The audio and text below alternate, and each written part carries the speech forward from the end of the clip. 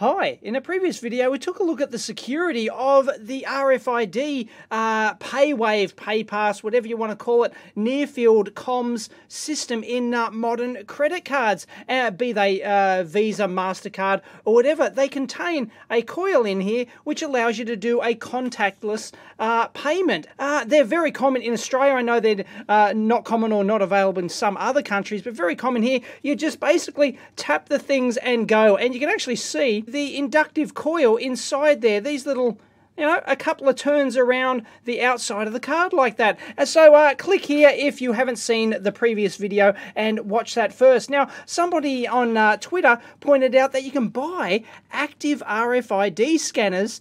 You can actually get them from the local JB Hi-Fi store here in Australia, which is like a local, they sell electronic consumer goods, TVs and DVDs and computers and everything else. They sell an active RFID jammer. So I thought we'd do a teardown of it and also give it a try to see exactly how this thing actually works. It is an active one, it's not a passive one like we looked at. You can just use some alfoil. For those who don't know, alfoil, aluminium foil, or as Yanks like to call it, aluminum foil. No one in Australia calls it aluminum foil. Aluminium foil, more than good enough. If you put that just like on one side of the card is good enough in your wallet or your purse or whatever, good enough to protect you against any skimming or fraud or anything like that if a person is close to you with an RFID reader. And this is an active jammer instead of a passive attenuator, which is what aluminium foil is, or you can buy wallets or purses that I looked at in the previous video. So this one's actually, it looks like it's from an Australian company. It's called the ArmourCard, armourcard.com.au. It's electronic jamming technology, 13.56 megahertz, only works on that frequency, and it's supposed to be powered, so it's supposed to be a battery inside this thing. It's not just a passive thing like these cards are, where they basically just work with the magnetic field that they pick up from the reader slash transmitter. This one actually contains a battery and actively jams it. So yeah, I thought we'd take a look at it. A, does it work? And B, hopefully we can do a teardown of what's inside this puppy. Let's go. If we have a quick look at the card itself, it's reasonably thick, so it's not credit card thin. It's like at least 2 or 3 credit cards or something like that. But considering that it contains the circuitry, the battery, everything else, then, that's okay. Designed to slip into your wallet or your purse and continuously jam. And it's got a little capacitive touch switch on here that allows you to just test the thing or turn it off if you're doing a transaction. But it'd be a pain in the butt if you've got to get this thing out of your wallet along with your credit card and then well, let's try it. Press it and bingo, it's flashing. There we go. So it does have an internal battery source. It's disabling the jamming and doing the battery test. Haven't read the instructions. Presumably green means the battery is okay. But it's also got an active jamming light, which hopefully should come on when we put our near-field comms mobile phone next to it and try and actually read a card. And if we flip it over to the other side here, you can actually so maybe start to see a pattern of stuff inside there, but you can actually see the coil around the outside. Check it out. There we go. It looks like they got a couple of turns of this thing, quite a few, going all the way around. You have to get it the right light, of course. There's the little via down there going down into the board. So we've just got a PCB material with this plastic sandwiched either side, and it's been quality assurance tested. So let's put our mobile phone up with an NFC card reading tag. I've turned the NFC on, and let's see if that, yep, it comes on. Sure, well, it's flashing. There you go. And that will probably coincide with the packets, because as we saw in the previous video, the NFC is continually scanning out. It's continually sending out a signal, a packet, trying to get those cards to wake up. So yeah, it can detect that and work. How far back? Oh, it's got to be, let me try it. It's actually got to be fairly close. It's got to be like a couple of centimeters, an inch away at most. So yeah, it's not terrific. So presumably you don't need to disable this thing, because this thing's going to typically stay in your wallet or your purse or whatever. Then you're going to get your card out and you're going to tap it and do your payment, of course, like that. So, you know, look, it still worked, no problems at all. And that was, you know, like 6 inches away from the thing or something. So, you know, yeah, you don't really need to disable it. It's always active. It's always there, ready to receive and then jam. So let's try that again, but have our card next to that. And yeah, you can actually see it still flashing through there, and that is not going to scan that at all. So yes, it does seem to work, and yes, I've played around with it, and as long as you keep it, maybe if we keep it this far away, well, yeah, there we go. If we get to a point where you take it, once again, you know, 5 centimeters away, something like that, an inch or two away, you can easily still read your card. So yeah, it's got to be right next to it in your wallet. So right there, if you've got a large purse or something like that, then it actually may not be that effective. And check this out. In the store where I bought it from, JB Hi-Fi, I couldn't believe this. It was absolutely hilarious. Look where it is positioned to the FPOS terminal there, right next to it. So you've got an active RFID jammer right next to the RFID reader. And yes, I did actually have problems with it. And yes, the shop assistant said, oh yeah, the cards, we have to put it at a certain angle to make them work. Oh! So right there, that's a downside of one of these active jammers. It looks like it has to be reasonably close, as does the alfoil as well. But at least the alfoil can go like in the outer pocket of your purse or something, or your wallet, that then folds over. It's going to protect your card fairly well. Whereas this thing, you know, it has to be close. So just be aware of that. Right, so just like in the previous video, I'm going to use my magnetic H-field probe here. I'm going to be able to put that on there, and then we're going to be able to capture some packets on there and see exactly how it's jamming it. Oh, that's not a bad one. In fact, you can see the decay. Well, you can see it ramp up in amplitude as I approached it, and then ramp back down in amplitude. So I've just captured some data here without the ArmourCard card. So this is a proper credit card transaction. As we saw in the previous video, this is the 100% modulation that basically pings the card. And then we've got the data return over here. You can see this is the modulation coming back, the 800 kilohertz or so modulation, and the data coming back from the credit card. So this is what must get spoofed inside this ArmourCard. It must be just sending back random data or doing something else. And as we saw in the previous video, the ISO standard for these RFID contactless cards actually contains an anti-collision system. So it's designed to have multiple cards in the field. So, but in theory, it shouldn't be hard to actually spoof this at all and just corrupt it with just random data all over the place. You know the window, the time window when it's actually supposed to happen. So, you know, you can just go in there and just modulate randomly and just screw everything up. It's probably not that hard at all. Okay, I'll do that exact same capture again with the same trigger point and everything else, but now I've got the ArmourCard directly under the credit card. So let's give it a go. And whoa, bingo, look. That's very periodic, isn't it? That's periodic modulation right there. And it's the same. It does not change at all. So once again, here is our phone, our RFID reader, pinging this, doing its 100% modulation, and then it expects something bad. But look, this thing started to corrupt during, like it's during the whole time period before and after this. It's just always doing it. So it looks like as soon as it detects any sort of field at all, it's just continually modulating like that. So that will definitely completely screw it up. Yeah, that's exactly how it's doing it, and that's all you need to do. But in this case, it's not just random data. It's just continually repeating in that frequency range that we had before. We can get in there and actually measure that, but it's going to be a similar frequency range to what's expected by the ISO standard, of course, but they're just continually pumping this crap out, and that's what causes the interference. That's going to work a treat. And yep, there you go, 862 kilohertz, round about that 847. I'm not going to get in there and dick around. So it's within the modulation frequency that the RFID protocol expects, and that's how it's screwing it up. Too easy.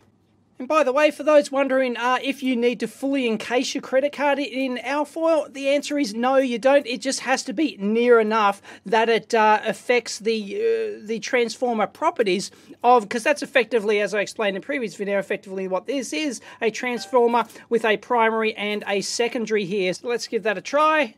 Put it over there. Nope, doesn't work at all. Maybe if we raise it by that, I don't know the thickness of that, what, 15 millimeters or something? Yep, got it. Okay, so it needs to be somewhere under that. So there you go. That's not very thick at all. Let's try that. That will maybe work. No. Let's try a thicker one. Not as thick as the tape here. And oh, yeah, we're able to get that. So there you go. Maybe 10 millimeters within that. Rule of thumb. And I know people wanted to see this thing torn down before I turned it on, but in this case, it might be a destructive teardown. I'm not sure. I'm not sure if it's potted inside, whether or not this is just a cap, which will just pop off, or whether, you know, I don't know, I have to Dremel the thing. So I wanted to try it first, but anyway, let's tear it apart. And it is starting to snap off, not easily, but it's coming. And bingo, this solves the first question I had, which is what battery does it use inside this thing? It's got a lithium manganese dioxide cell in it, and I'll link in the datasheet down below. We can still make out the part number here. 3 volt nominal, 100 milliamp hour capacity. And even though this thing looks like a lithium ion rechargeable battery, it's not, because that wouldn't work. That'd be silly, because you hardly ever would use this thing in a magnetic field, and even then it's only for a few seconds. You wouldn't get the energy required in order to recharge a battery. So it's got to have a primary battery in there. How long it lasts? Probably actually many years, because this thing does not require much at all. Low power micros, of course, are a dime a dozen. They run on the sniff of an oily rag, and even on the tiny coin cell, this is like 100 milliamp hour capacity. It's a fairly decent size grunty cell for this kind of application, and all you've got to do is have that low-powered, it doesn't even need to be a micro in there, it could just be discrete circuitry that just, as we saw on, because it's a regular periodic pulse, you could just do that with just, jelly bean logic stuff and get away with that. And all you've got to do, as I showed in the previous video, is, well, I've got it here. There we go. All you've got to do is have the micro like this, and then just have a in this case to be a MOSFET, that just puts a load across the coil. And that's all it is. It doesn't really take any major energy to switch on that MOSFET and put that load across the coil. So you could run for years on this thing. So I wouldn't worry, I wouldn't be concerned with this thing going out. I'm sure they've done their engineering to, ensure that it lasts for a long time, 5 year, basically shelf life of the battery kind of thing. And this thing actually still works a treat, even after taking that off. Haven't taken the front off yet. And there we go. And if we hook that up, there we go. It's still flashing away. So, the LEDs on these things are going to take the most current on this thing. So it could, it may not even bother to detect the field. Of course, it could just be continually going, switching that transistor on and on in that fixed period, because that's all you have to do. And it takes bugger all energy to switch a MOSFET like that off and on. So, why not? Just keep doing it all the time. It only needs to run at that 800 kilohertz or whatever. It's bugger all. And that there is no doubt our in-circuit programming interface for our micro, whatever that happens to be. Got to get the top side off. It is sort of like heat staked in here, the plastic. So they just got some holes in there. So hopefully we can pop the top off and have a look at the circuitry. And of course, even though I said you could do this with like jelly bean logic kind of stuff, we've got to have the ability to read the capacitive touch sensor here and flash the LED and do stuff like that. So no doubt it's just some low power micro, like a MSP 430 or something. Oops. That's what you get when you're trying to use a knife to try and slice across. I was being quite gentle, but it looks like it hooked some of the case of the battery. And yeah, that's the magic fluid. And if this was smell-o-vision, yeah, you'd be able to smell that. It smells like isopropyl alcohol. But no worries, look at that. Still works a treat. And yep, beautiful. Well, there we go. L536 something or other. Off the top of my head, I'm not sure what that one is. I'll have to give that a bit of a Google. I'm surprised they use a crystal in there. you don't really need that sort of accuracy. So just an internal, the internal RC oscillator probably would have been enough inside a micro, I would have thought anyway. So yeah, that's all there is. That's the only circuitry in there, just a bunch of passives and that one micro. That's it, and the coil on the outside, of course. Now, our battery died, but granted, I have come back the next day and am shooting this, so it all just dried out. So just hooked on a couple of AAAs there, and I've been trying to probe around the signals here, and sorry, I haven't been able to find anything. And this is not the least bit surprising, because the transistor on here, there is no external transistor. There's no, SOT23 package or anything like that. So there's no external transistor. They're obviously using an internal transistor in the micro to drive the load across the coil here. But of course, it's going to be a MOSFET CMOS output, of course, but it's going to be an open drain one. So if you go probing there, you're not going to see anything switching on the output, because it's just going low, like it's not, you've got to have something, you've got to have an induced magnetic field to induce a current in here so that you can actually have a current flowing through the coil and the transistor in order to see it switch. But I do believe that it is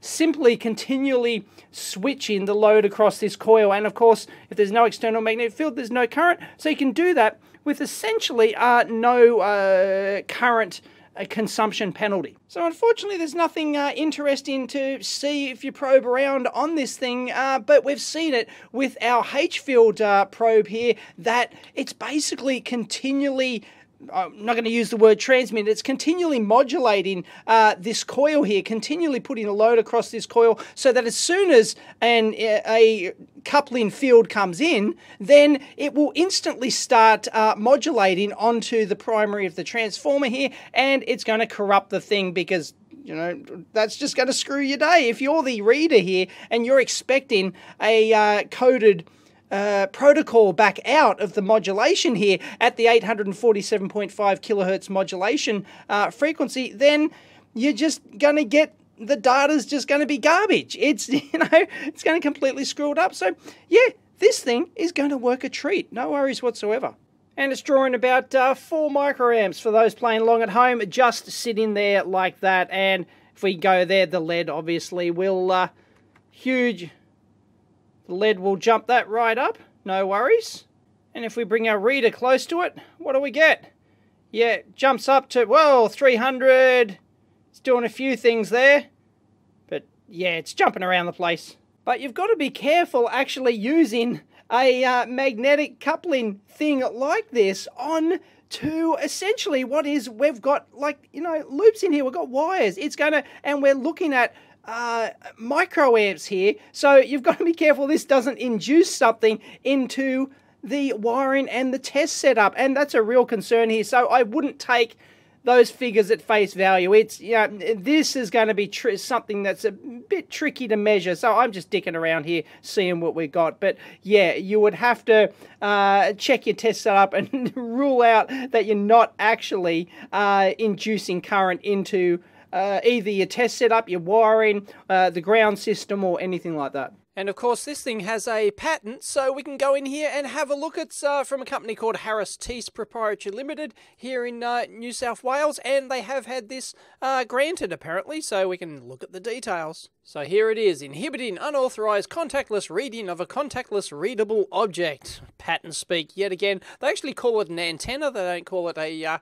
coil, and basically, I won't bore you with the details here, you can read it for yourself, but it's basically saying that it is sending out, it emits the jamming signal in response to receiving the interrogation signal. So it looks like it's not continuously doing it, even though I think that's a perfectly valid technique, and it appears to be what they're doing, but maybe they couldn't get the patent on that. Maybe they had to, get it to get the interrogation signal before they emit the jamming. Otherwise, it's a different usage case for patenting the idea, perhaps. So yeah, anyway, that's what it seems to be, and blah blah blah. We can go and read all the details, and blah, it's as boring as the proverbial bat poo. But they are saying here that about 3 centimeters of the jamming device, and they're saying about 2 centimeters here. So which one is it? I'm not sure. But yeah, that's what we saw, basically. It needs to be within, you know, a couple of centimeters of this thing to be effective.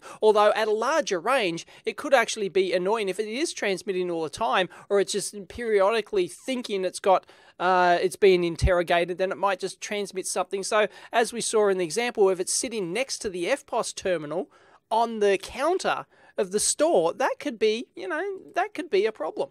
But it does get a bit more interesting down here. We have a bit more of a block diagram, modulator, demodulator, because it has to signal interrogation detector. It's got to do all that sort of jazz. It says recharge port here, which they've obviously gone away from that because this is a primary cell inside here. And we've actually got some schematic stuff. Look, ADC touch. So they're not implementing that with your more traditional thing. And it's interesting that they've got discrete driver transistors for the LEDs here. We didn't see those in there, so they've obviously done away with them. You don't need it. I mean, you just pulse in a LED. You can easily do that with the micro. So they've got the part numbers and everything, though, in the pattern. And here's the loop antenna. Here's the RF detection circuitry. 4 diodes. We did see a whole bunch of diodes in there. So that's how they're getting the RF detection out. They're detecting the modulation. Well, they're detecting the interrogation frequency, the interrogation pulses that we saw before. That's boring. We've got a micro. Oh, look, pin numbers. There we go. Can we work out what, maybe, I'll link in the pattern down below. Maybe we can actually get what micro that is, because there you go. Is that 3?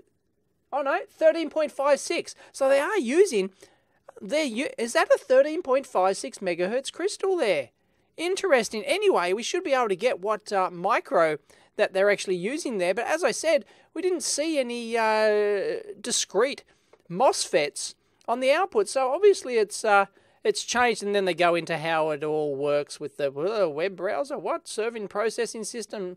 Are they trying to do get a broader pattern so that they can potentially pattern troll people? I hope not. And then we've got the physical embodiment of the thing, and oh look, even example passport, like, you know, example applications and everything else. And then we've got a photo of the thing, but it looks like it used to be called PayGuard. There you go. And it's changed. And that's the end of the pattern. Anyway, I'll link it in down below if you want to see all the gory details. So there you have it. There's a look inside the ArmourCard, an RFID active jammer, and it's probably going to do the business. But ultimately, I can't see why you would bother having something like this. And, you know, battery's going to run out in a few years' time. Just, if you're worried about security with this thing, just put some alfoil inside your wallet or your purse or whatever, or wrap your passport in it, or, you know, get one of the shield-in. You can, for a much cheaper cost, this was $58 Australian, much cheaper, you can get just the shield-in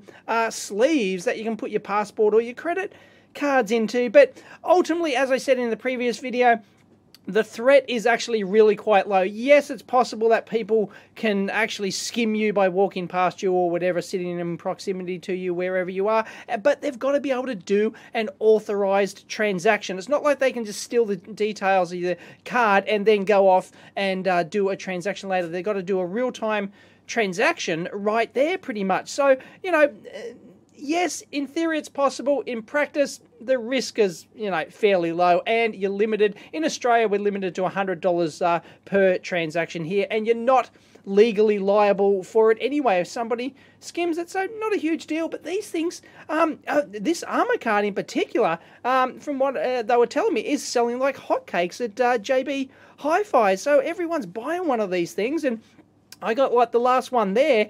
Crazy. And I don't know. Anyway, I don't see the point in having an active jammer like this. It's just a complex solution to a problem that either A, has no real risk to it, or B, has a simple solution in the alfoil or a shielding thing. So yeah, it's neat, but you're wasting your time. I wouldn't buy one. So if you liked the video, please give it a big thumbs up and all that sort of jazz. And you can always discuss it down below. Link to the EEVblog forum, YouTube comments. Try to read them all. Catch you next time. Hi, just a quick impromptu teardown video of one of these RFID cards. This one is actually the card to access my lab here in the EEVblog corporate towers. Alright, I'm down in the car park, and about the only time that something like this little DSO quad will actually be useful, I think. I'm just going to check the frequency of this thing and see what we get, see whether or not it's one of the 125 kilohertz frequency readers, because I don't know. So let's there we go, that's 125 kilohertz one. I'm just